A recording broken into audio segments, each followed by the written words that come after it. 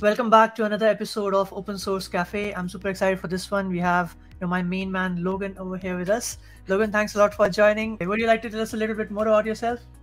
Yeah, sure, Kunal. I'm super excited to be here, and I appreciate the opportunity to come on and chat. But yeah, my name is Logan Kilpatrick. Right now, I'm the community manager for the Julia programming language. Do a bunch of other open source stuff and also some machine learning things. This video is sponsored by Teleport. Are you juggling with shared secrets, SSH keys, or hopping between VPNs and multiple access points? Check out Teleport to quickly access your computing resources from anywhere. Teleport allows engineers and security professionals to unify access for SSH servers, Kubernetes clusters, web applications, and databases across all environments. With a unified resource catalog, there is no need to maintain inventories. You can also work together to troubleshoot a problem with your colleagues on a remote server or on each other's laptops and record these sessions as well using shared sessions. Teleport also provides ready-to-use auth for your internal web applications. Easily implement security and compliance with Teleport to adopt industry best practices for access across all protocols and all environments with minimal configuration. How does it work? Teleport is a single binary which enables secure access to SSH nodes, Kubernetes clusters, web apps, and databases. Deployed as a single binary, it seamlessly integrates with the rest of your stack. Get started with Teleport now and try it for free. Check out the links in the description below for more information. Thanks for sharing, Logan. And yeah, we'll talk more about that. But this particular session, we'll talk more about, like Logan's life and how he got involved in tech. And hopefully you'll get inspired because Logan has done quite a few things. If you check out his LinkedIn, maybe I'll link it in the description below, and all the other communities that you can be a part of related to open source and stuff. So make sure to check out the links in the description below and yeah, get involved. So Logan, can you tell us a little bit more about what you do at Julia and what is your, what is a day in life of Logan like now that we are working remotely? Yeah, that's a great question. So yeah, my life is all over the place, which I think is what keeps me engaged with the amount of craziness that I have going on. So again, as I said before, I'm the community manager for the Julia programming language. So doing things all over the board, helping, run some of our student programs like Google Summer of Code, working on documentation stuff, working on diversity and inclusion initiatives. So really just helping sort of make sure that we're moving in the right direction as far as the community goes, which is a ton of fun. I do that part-time. Outside of that, I'm a full-time applied machine learning engineer, working in big tech companies. And then outside of my sort of full-time working jobs, I'm also a part-time graduate student at Harvard studying software engineering, and then a part-time graduate student at Northwestern University's Pritzker School of Law. So I've got too much going on. Eventually it'll catch up to me. And how do you manage and set your priorities with all these things, and what made you get involved in so many things? Because open source, for example, it's not a give or take relationship, right? You do it on your own time. So what motivated you to actually go in the leadership role for that?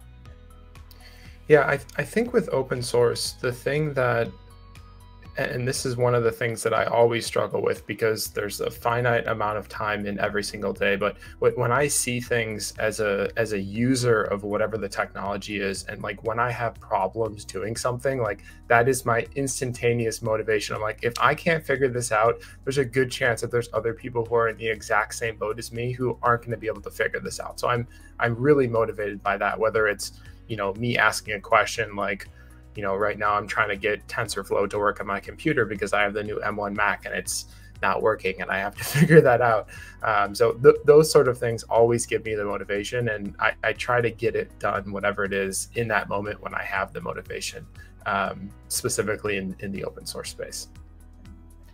Yeah, and I think it's also once you get started, it sort of becomes your passion as well. Like, okay, I want to help people get contribute. I want to help them get started because I know what it's like for what issue newcomers might be facing. Cool, thanks a lot for sharing. But everyone knows about that. You have done I don't know 20, 30 events on this thing already. Let's talk a little bit more about let's rewind back in time to your high school days. What kind of a student were you? So ever since I was a kid, I wanted to be like a surgeon, right? So were you always in tech? Did you always want to be in tech, or? Yeah, I mean, it's a good question. I think I was always sort of technically interested. You know, my grandfather was an electrical engineer, so we were always like taking apart random stuff, but I was never like, sometimes I wish I was like 5 years older, because I feel like my parents and my family sort of weren't aware. Like, my dad was involved in tech too. Like, he worked at Motorola back in the day when Motorola was like actually a cool company. And so I was like, again, I was around tech the whole time, but I just didn't, I was like a little too early in my life. Like, I was too young to like really get a chance to like be programming when I was early. Like, when I was young, the technology wasn't good enough yet. So I wish I had been more involved, but when I was in high school and things like that, just playing lots of sports, doing that sort of stuff, taking, a couple of computer science classes and all that sort of stuff. But yeah, nothing crazy. You see stories now about kids who are programming when they're like 5 years old. I'm like, definitely wasn't me. Wasn't able to write code until probably I actually got to college. Exactly the same for me. And people often ask, well, have you been coding since like high school? I'm like, no. Why do you say that? Because so many people are doing so. I was in there was this program, Google Code, on open source. Their students were like these high school students, 13-14-year-old kids. They were texting in binary, and I was like, dude, what was I doing when what was I doing when I was 13? I can't even remember. I was playing Call of Duty or something. But right, so that's cool. And what about like college and how you got involved? Can you tell us a little bit more about your college life, and both in terms of tech and like the actual college stuff? Yeah. So I think I have sort of definitely a non-traditional path through college. So out of high school, I really wanted to go to, I think, going back a step into high school, I think as a student, my first 2 years of high school, it wasn't that I didn't care about school, but I think I just wasn't sort of mentally mature enough to understand like, hey, this is what I need to do. This is how I need to do it. Like, looking back, it's almost comical that I didn't understand that stuff, because it's so clear to me now. So I think probably junior year of high school was when I finally realized, hey, I actually need to, focus on school and start doing well. Obviously, for people who are familiar with applying to college, you sort of can't just pick up your interest and intensity junior year and expect to do well. It's sort of a, cascading effect. So I knew school was important and I wanted to do well by the time junior year came around. But again, it was a little bit too late at that point for me. So, I got into a few schools in college. I could have gone to, Purdue or something like that. But really, I was sort of unsatisfied, and I wanted to figure out, okay, how can I, progress and take things to the next level as far as school went. So I actually spent the first 2 years of my undergraduate studies at community college in California. So I moved to California to go to community college, a small college called De Anza College, which is literally like less than a mile away from Apple's headquarters.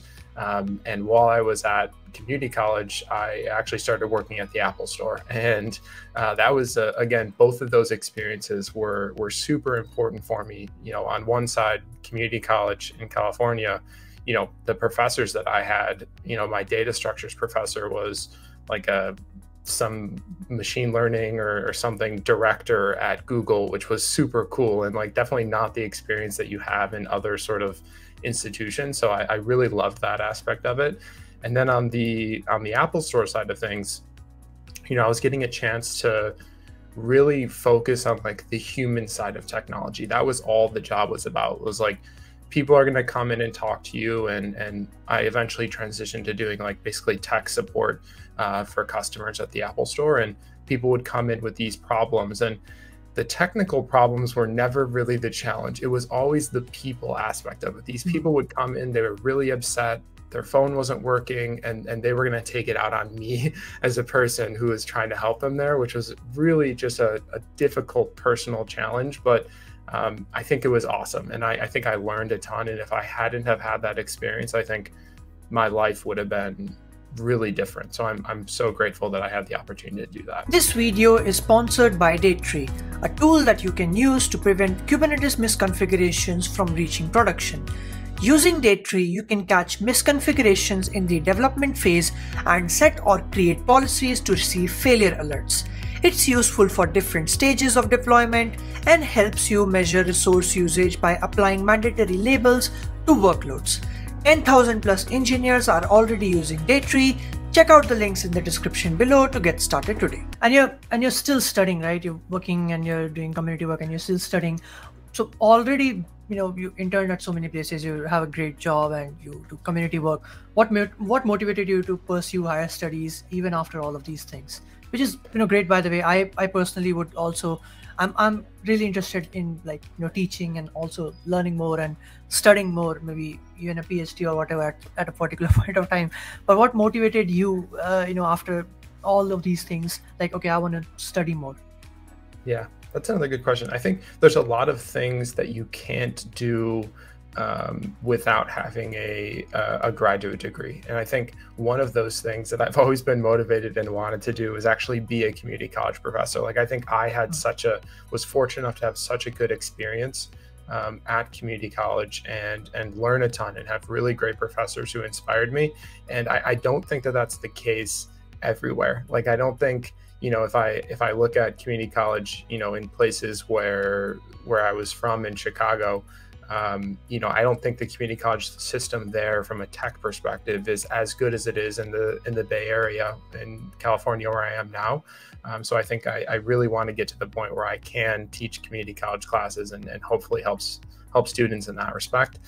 Also, again, I think school is almost like cheating when it comes to learning. They're prescribing the learning path for you. It's predefined, it's easy. And for me, it just makes so much sense. There's a lot of people out there, and I think I'm like that in a certain sense. But, if you want to learn something, all the information that you need to learn is out on the internet. So you don't have to go to school. You can go learn it for free on the internet. If that's the way that you work best, then you should do it. But I think the challenge for me with that is that it always requires a lot of discipline, a lot of self-motivation, and I think both of those things are fleeting. I have discipline, I have self-motivation, but it's a finite amount. So if I spend all of that trying to focus on learning a bunch of new stuff, I'm not gonna have the energy to do anything else. So I think school is nice because it's very constrained. It's, here's what you're gonna do, here's how you're gonna learn these things, and it just makes it easy to acquire all that new knowledge. Most definitely. Yeah, I definitely think there's no limit to that, limit for an age limit to get a degree or a college or whatever. I know many people who are in their well, not many people. I know 2 people who are in their 50s who are pursuing their bachelor's right now. So I think that really is a great thing. And the question I have for you is, I know I saw your tweet once. You had a few more things you wanted to do in the world, right, related to environment. And I can't seem to remember the others. Can you maybe touch upon that a little bit, and then I'll have a follow-up question for you.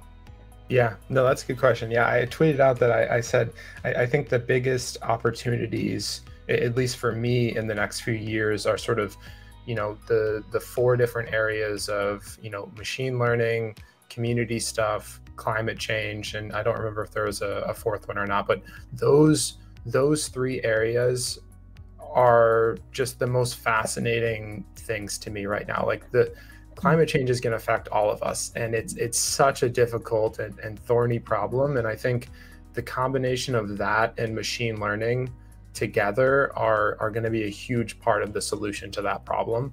And then sort of independent of that, seeing, the impact of, the Julia community and other communities that I've had a chance to be a part of, I'm just super bullish on, the impact that communities are going to have on everything that we do. I think right now there's a lot of sort of organic communities that have come into place that just sort of don't have the structure that they need to succeed and continue to grow. So I'm excited to see community manager positions become more prevalent, and sort of all the other community related jobs sort of become more popular and really push the community narrative forward.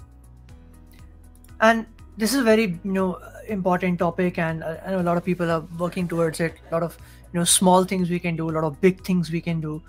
So the one question I have for you is like, so in order to make the world a better place in terms of all these things, what can we do as individuals according to you? This is a tough one. I really think Yeah. that it's such a hard question. And I know that for me personally, I do a bunch of things that I'm like, I want to make sure that I'm taking all these individual steps so that I'm not having an outsized impact on the environment.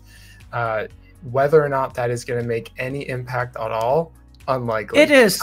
I think It so, is. because it's Yeah, it's like with there's this saying with the ocean is made of many droplets. So you do that's small true. small things. It does affect quite a lot. But yeah, continue. No, I agree. And I like that. And I do feel the same way. I think on certain days when I'm optimistic, I'm like, I really do think that's true. The other piece too is that it's really difficult to convince other people of other things. And I think I forgot there's a good quote out there, and I don't remember what it is off the top of my head, but it's something like perhaps the only way to affect change is by example. And I think that's sort of the way that I've chosen to go. I think that's sort of one lens of it, and the other, and I don't want to dive into this lens, but the other lens is using your voice politically to vote for people who you think have the same shared philosophy as you as far as what needs to happen for the environment. And then the third one is sort of like the private market solution to the problem, which is go work at Tesla, go work at any of these other companies that are sort of working on this, and sort of dedicate your personal career to pushing that aspect of things forward. Most And definitely. And looking at the that's yeah, go ahead. yeah. No, I was just say that's where a lot of the exciting stuff is happening, in my opinion. Like if you want to go, and I think about this all the time, like make sure that when I'm thinking about my own life, my own career, like I want to make sure that I'm working on things that are having that positive upstream impact. Like if I'm like, I have a hard time, like, if you're working at a petroleum company, I'm like, I don't know, not sure how you sort of grapple with that emotionally and I think like internally every day. many other in many countries, I know this is going to be banned in like the next 10 years. Yeah. I saw in the news the petroleum stuff, and because people are also running out of it. But looking at the broader picture, say you had say you had $10 billion, right? On that scale, or something, 50 billion or something. On that scale, how would you? I think about this a lot. That's why I'm asking these questions. Like if I wanted to make a change in the education sector and I had this much amount of money, I'll open up a institute in which people will be graded on the basis of their skills. I'll directly get hiring managers and stuff. All the things, like the perfect college. I have had this dream for a while. I want to make the perfect college. So similarly, do you have like a dream like that of the perfect world? What would that look like? That's a good question. I think from an environment standpoint, are you talking about? Yeah, I think and this is again not based on any empirical evidence, and I haven't put a ton of thought into it, so I think maybe I need to in case anyone gives me $10 billion. But I think something that has always made sense to me is just looking around, like solar power just makes sense. And what makes even more sense to me is giving solar power to people for free who have been disproportionately impacted by all the bad things that happen in life. And I think figuring out who those people are, figuring out people who are underserved and underprivileged, and giving them free solar panels, I'm like, that just makes complete sense to me. I'm like, not only one, are we saving the environment, but two, we're also helping these people who again have been disproportionately affected by the bad parts of the system in the world that we've created. And I think I'm really, like, again, and this doesn't even extend just to the United States, like to me, if I was Jeff Bezos, that would be the only thing that I wake up every day and do. Like, I'm going to all these countries that don't have electricity and giving them electricity, because with electricity they can, do all the other things that they need to do. They can pump water out of wells, they can have electricity for their classrooms, they can do have the internet. So yeah, I think electricity and solar power is the way to go. $10 billion. Clean energy, basically. Yeah. Exactly. And so, I mean, we have all the energy that we need coming into the earth every single day from the sun on clean energy. So I think we need to take advantage of that. With more and more electrical vehicles and stuff in India also. So India is really, currently we are behind in terms of electrical vehicles and stuff. But I see like Tesla is setting up over here. Many other Indian startups have already started their electrical vehicles. So it's a progress. We have started, and I know like fuel is gonna run out someday, or whatever I see in the news. And many, like I think in Europe they have said that after 10 years no more fuel vehicles or something. Electric vehicles are just better too, honestly. Like if you ever drive, like come to the US and just drive around some electric vehicles with me, like they're just a better experience. Like gas cars are just not cool, and they're just not as good as electric cars, just objectively speaking, and they're better for the planet, which I think, again, if you think about the brilliance of Tesla, it's, let's build a better product. And then a side effect of that is, okay, it's also an electric car, which is super cool. Like they really did a good job with that aspect of it.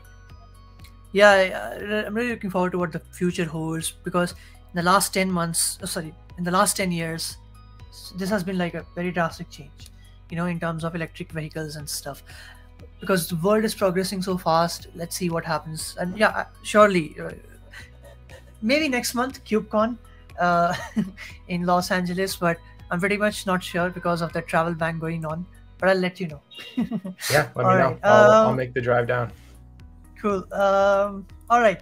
So the next question I have is a little bit more about your hobbies. And to sum up this question, what would you be doing, as a career if not computer science? This cannot be related to tech, the answer to it. Yeah, that is a good question. I think in high school, at the latter end of high school, I was involved in this organization and program called DECA, which I don't even remember what it stands for, but basically it was like a business simulation sort of thing where you would go into these competitions, and I had a partner, and you would go into this competition, you'd be wearing a suit and everything, and they'd give you a piece of paper, and it was like a brief on a company, and you would have to basically like build a business plan of like how to solve this problem for this company. And you'd have like 10 minutes to prepare, and then you'd go into like a session with like a real person, and you'd have to like convince them that the proposal that you put together makes sense and is going to help them solve their problem. So I really enjoyed that. And me and my partner, we ended up making it to the sort of national championship for this business competition. So I think that is probably what I would do, just because I really like, I like solving problems. I like interacting with people. And I think, again, in a certain sense, this is similar to what I do now, but it's just a different lens of looking at the problem. I'm not looking at it from the sort of higher level. I'm like, okay, how can I actually write code that solves this problem? So it's slightly different, but again, the same sort of idea. So that's probably what I would have been doing. Yeah, and what do you think about like what hobbies do you have apart from tech and open source and education and all the other things you mentioned? That is a good. I need more hobbies. I think I play golf. I think golf is one of the few sports that I think I have actually started. Like I played all of the sports in high school, and I tried everything. So I really liked sports, but I think for all of college, didn't play any organized sports, didn't really like compete in anything, because I was just focused on trying to make it through school. So now I've started playing golf again, which has been really fun to learn something completely new, get outside, even though California is all smoky now, which sucks, but it's great to be outside, and you can do it during COVID, which has been great. So play a lot of golf. I read a lot of books.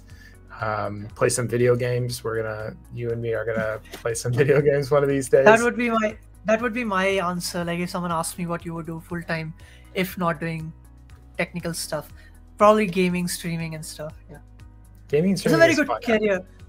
If you do have a lot of subscribers and engagement, it's a great career, I think. Yeah.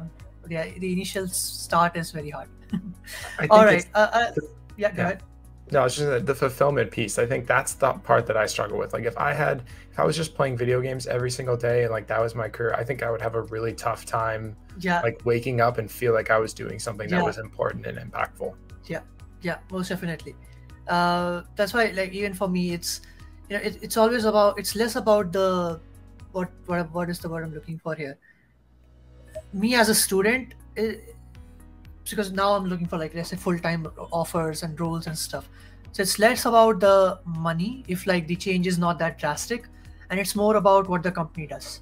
So even if they're Exactly. paying, let's say, if the difference is $5,000, but the one that is paying less as compared to that, it has much more.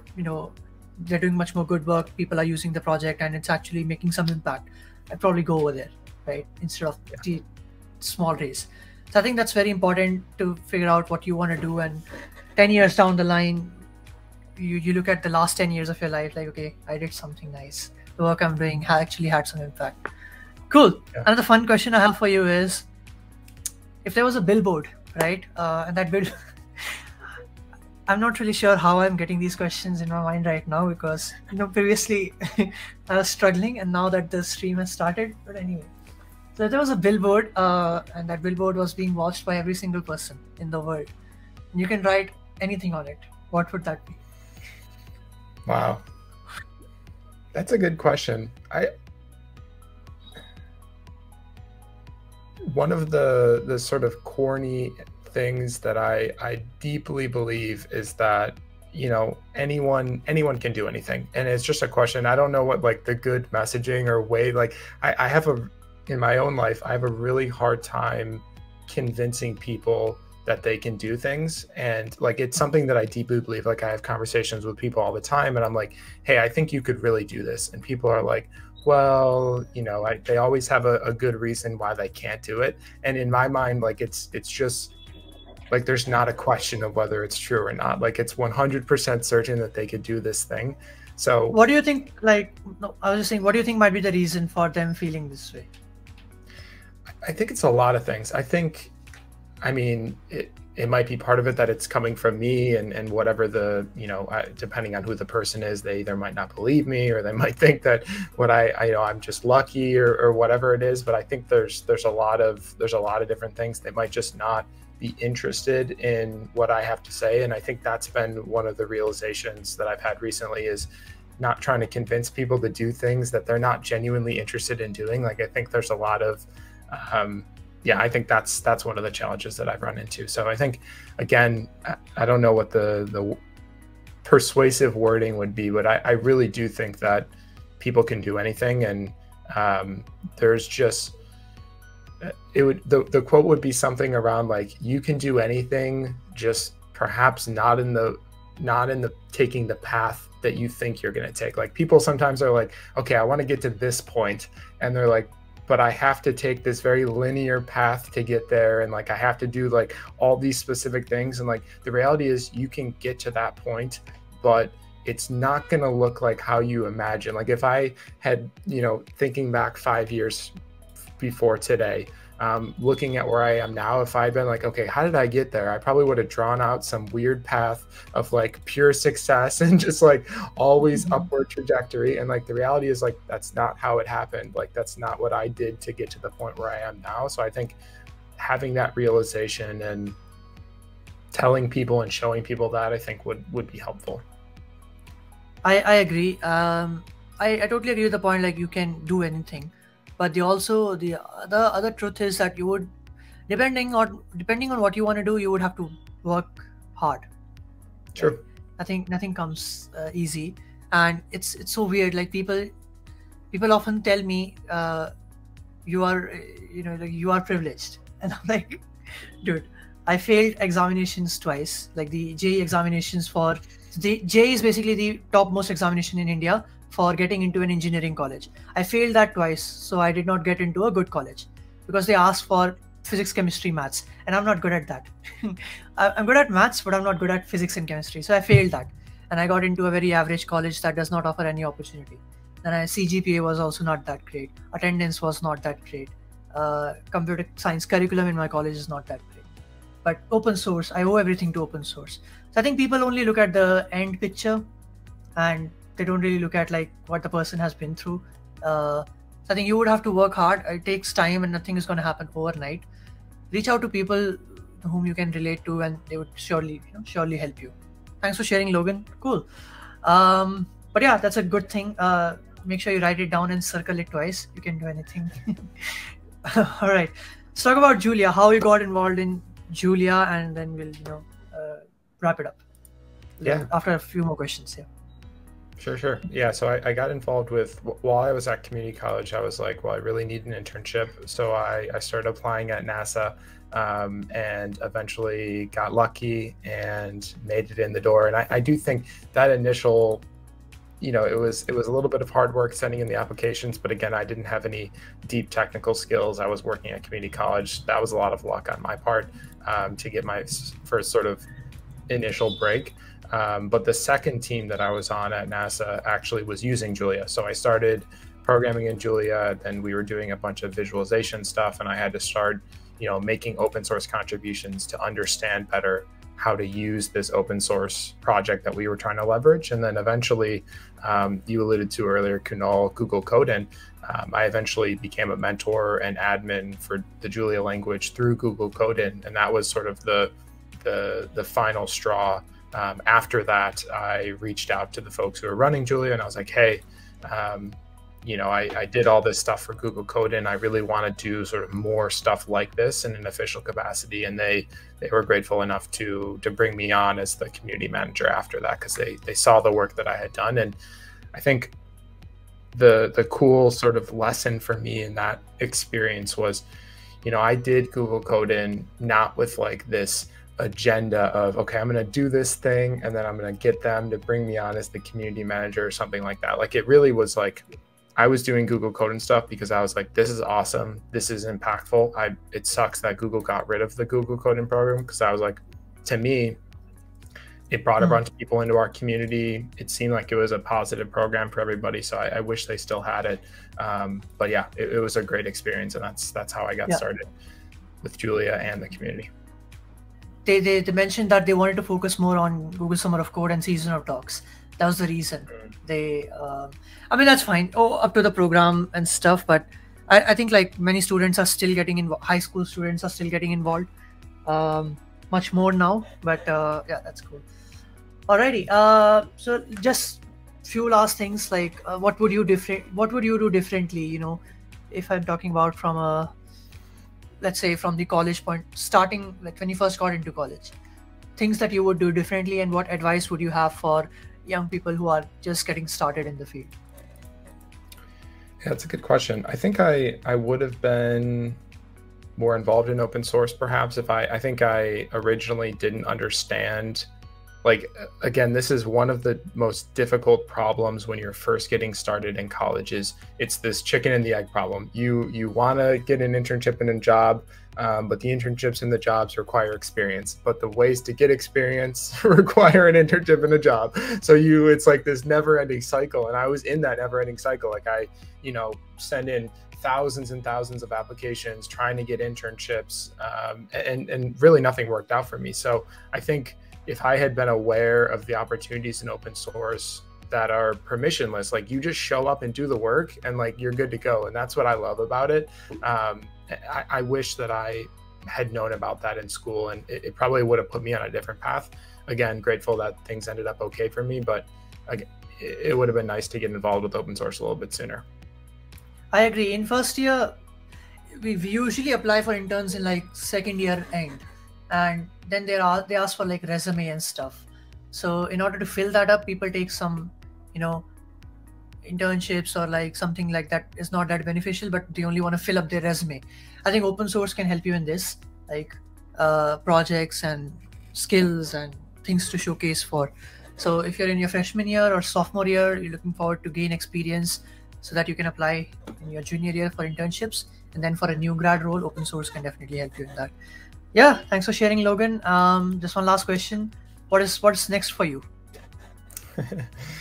Yeah, that's a good question. I'm just trying to, at this point, just trying to stay afloat. I've got a lot of things that I'm, juggling at the same time. So if I can just keep making progress on all those things, I'm not sure if there's any big plans. I think, you and me have some interesting things cooking up for the future, perhaps.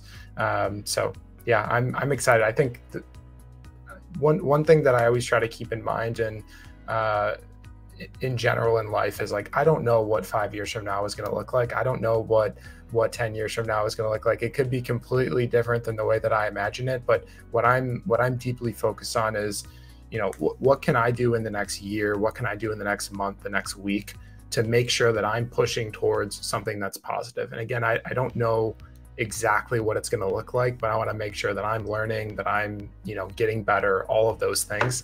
And I think that mindset has really helped me. And if I had been fixated on, here's what this version of myself or this version of my career that I want it to look like in 5 years, I think I might miss some of the really cool opportunities that I've got a chance to do, like doing Julia community stuff, being in, like going to, Northwestern or one of these things. Like, I don't think I would have had those experiences and gotten the opportunity if I had been too fixated on like some specific goal in the future. So just trying to stay, flexible in what happens in the future.